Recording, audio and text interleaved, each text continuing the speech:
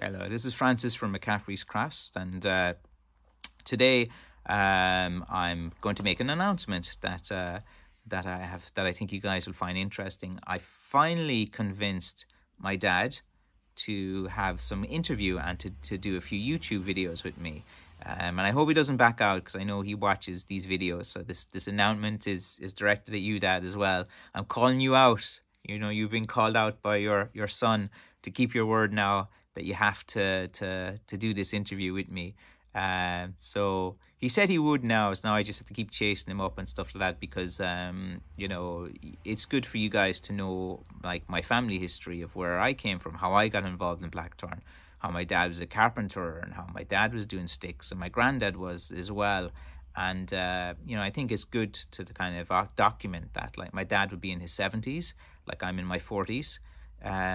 So you know, it's there's two generations there of shillelagh makers who have been doing this for quite some time, and it'd be interesting to hear about his use, because my dad was born in the 1940s and he would remember his grandfather as well. So you'd be getting first-hand information on the 1800s, the late 1800s, because my father would have heard all the stories.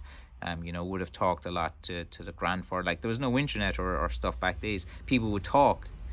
Wow. People would sit around in evenings, they'd drink their tea, they'd tell stories, they'd talk Republican things, they'd listen to the radio and have some music on and things like that. So I think a good series of videos with my dad where I ask him about growing up as you know, and again, I'll make it more in line with the blackthorn things as well, you know, about any stories that he has, and just generally, again, to give a bit of background about how my journey started, because I wouldn't be making blackthorn if it wasn't for my dad.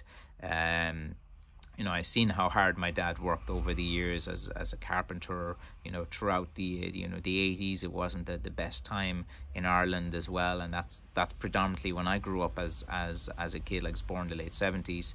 And you know, I'd seen him, you know, work in a full-time job, then trying to do side things, then trying to, you know, he was always trying and motivating, you know, to for me anyway, even though I didn't say it, because he would just go out and he'd be working and he'd come back late and he'd be aches and pains, his hands would be sore.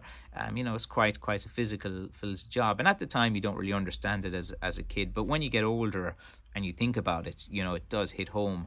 And then you kind of think, right, you know, this is what someone does when they need to survive. And I think you need this mentality even in a pandemic, and that's kind of another thing that I'm kind of trying to say. It's like, you know, no matter what happens, you don't give up. Like, you know, how tough something gives, like, you know, you just keep going and keep trying to bull through and dozing through it. You lose your job, you try to make something. If it fails, you keep going. If you know, spent 5 hours doing something, it doesn't work out, you just keep going and keep going, and you keep kind of hustling and trying to you know, to get things going. And I think, like, if you can kind of get this mentality, it helps you a bit in life, that, you know, you just have to kind of keep going. Rather, like, sometimes it's good to reflect on things, but for other things, like in business, you just have to keep going, especially when you're trying to find your way in a marketplace or finding a new business and things as well.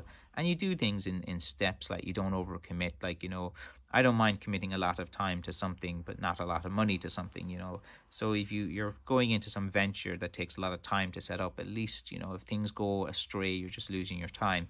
So in this video, I just thought I'd do that announcement about my dad, old-timey shillelagh maker series that hopefully now I can coax him into, and he doesn't, like, you know, back out of it or come up with some excuse or something like that. And we'll just do it like a conversation where we'll just, like we normally, like, basically I call up to my dad, we have a cup of tea, we shoot the breeze, you know, we chat about stuff, we might have some silly argument over something that's not even important, and, you know, we talk about various topics as well. And, you know, of course his sticks are better than mine, type of thing. You know, he's a better finish and he puts this and that. So it'd be interesting for you, I think, as viewers, to kind of see two generations of shillelagh makers.